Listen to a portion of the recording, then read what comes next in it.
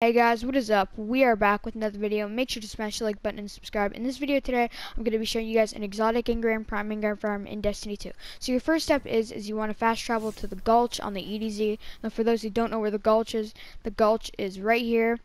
So it's basically right by this little tower thing right here, and then you want to go to this N. It's a Lost Sector logo, and once you've seen this broken down bridge, you want to go into this little cave. Now, this cave is very good for exotics and prime engrams. Also, if you're trying to get to 950 light, it's pretty useful. Now, basically, there's two nightmares, as well as a wanted captain. Now, those nightmares could drop exotics and prime engrams as well. So you get 3 shots at an exotic engram, which is very good. So, I did previously farm this as well, just to make sure that everything does work, and I've gotten some decent stuff from it.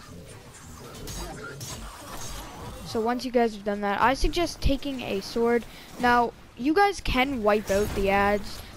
If you're trying to get blues, you should wipe out the ads. I don't think it really matters, but swords do wreck them. As you can see, I just died because I got blown up by a shank, but swords wreck.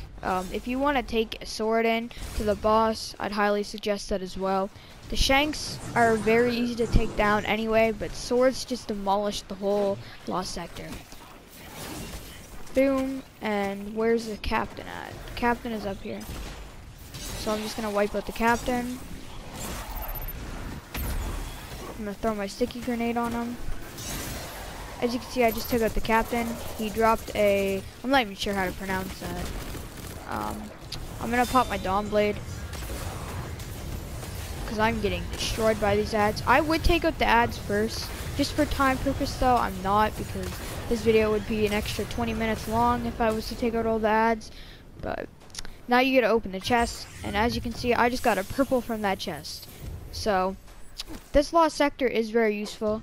Now if you want to basically reset this Lost Sector and farm it over and over, all you really have to do is either fast travel to the Gulch again and just go down to the path, or the quick way to reset is basically just to run up to the top of the cave. Now as you can see, if I open my ghost, Flooded Chasm or Chasm is the spot that I'm in right now in the cave. Now if you go up, you want to basically see in the bottom left, it will say the Gulch. Now that means you resetted it, and then you're good to go back down. I hope this video was useful, guys. Make sure to drop a like and subscribe. Peace. Thanks for watching.